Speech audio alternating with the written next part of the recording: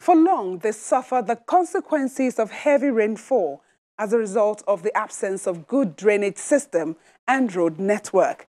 But with the completion of roads and other projects, relief has come the way of the people of Warri in Warri South, as well as Ovo and Efuru communities in Ughelli South local government areas of Delta State.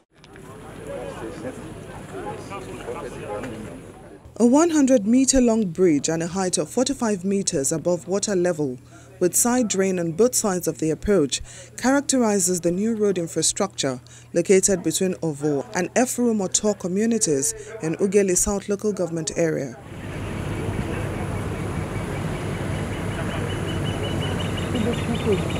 Besides the bridge is a 300 meters asphalt road nearing completion.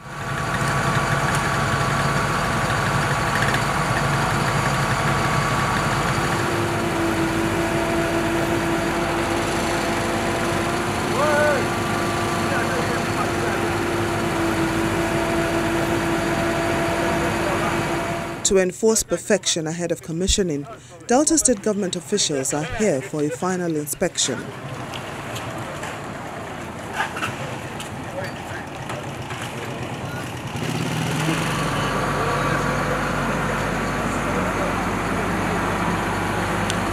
This is just a protest sign, but this has nothing to do with the bridge. I know. So you have the stone picture was done under the rain.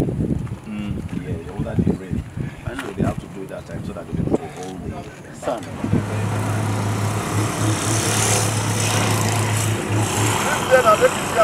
Are you seeing this?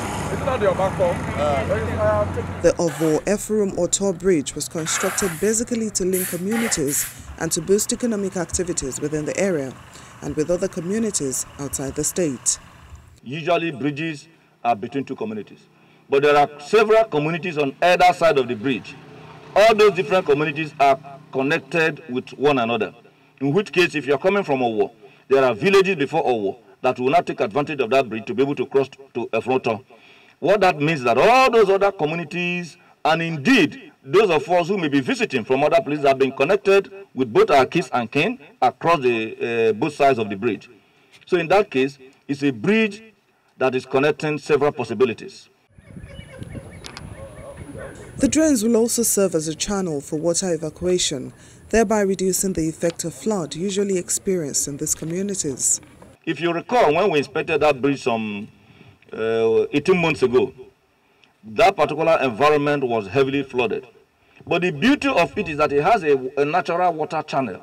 There's a river that is underneath that bridge, and I'm sure you saw it.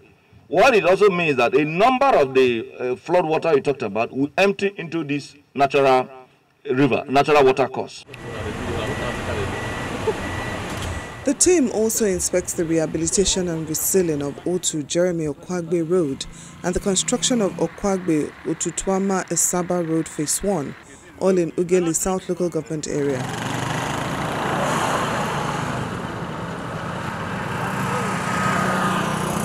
This project falls under Governor Okowa's SMART agenda, conceived to bridge the infrastructure gap in the rural areas. The project have also enabled employment opportunities for residents of the area.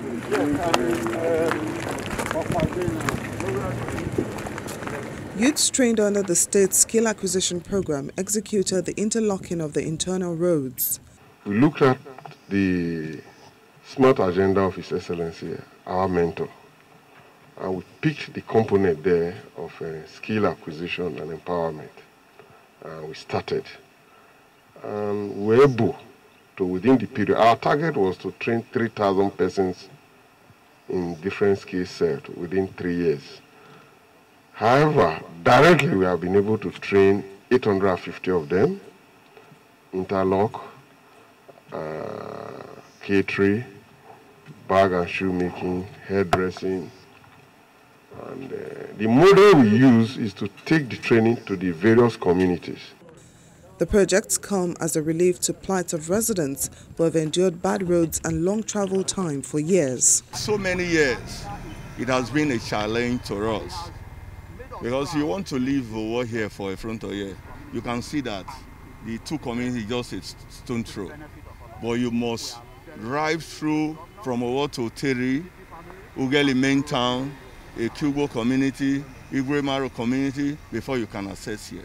But with this bridge now, you want to leave here to Warri now, it's so easy for you to go. So it's something of great joy to us.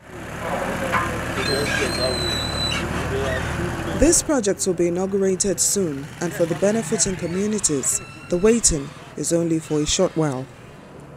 The Ughelli Road projects are part of several others being embarked upon by the Delta State government in response to the people's yearnings, as captured in pictures and videos by eyewitness reporters.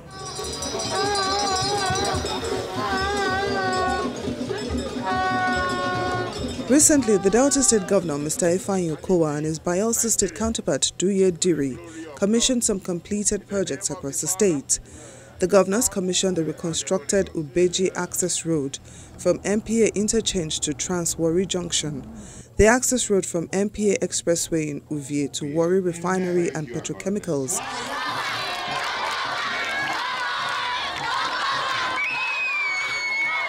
as well as the newly constructed Igogbadu Secondary School, Okumagba layout.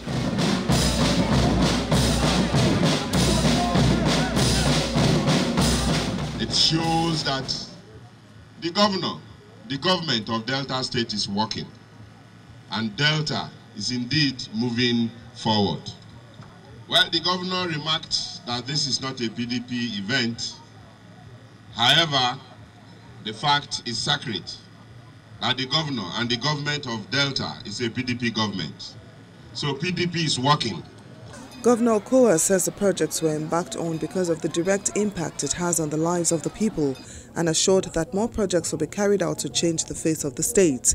To use this opportunity to appeal to our people that we must cooperate with the contractors. As I said, those buildings that have been built along the water course, some of them will have to go down, because the whole of the people cannot suffer because of few buildings that are on the water course. It is best that compensations are paid to those persons so that the rest of the people will be free from the challenges of flooding. The people are grateful for the project, but request for more security and infrastructure development. Prior to now, this road was a single lane, and it was obvious that it will not be able to serve the needs of the communities around. Because if Egbokodo, Ikere, and the other communities, they all have various economic businesses that are operating here. We have tank farms. We have over 8 tank farms here. And with the small road that was here before, it will not be able to serve the growing tank farms. You know, with this effort by his governor, it has really boosted the economic life. The projects are expected to enhance the economy of the communities and connect them to other parts of the state.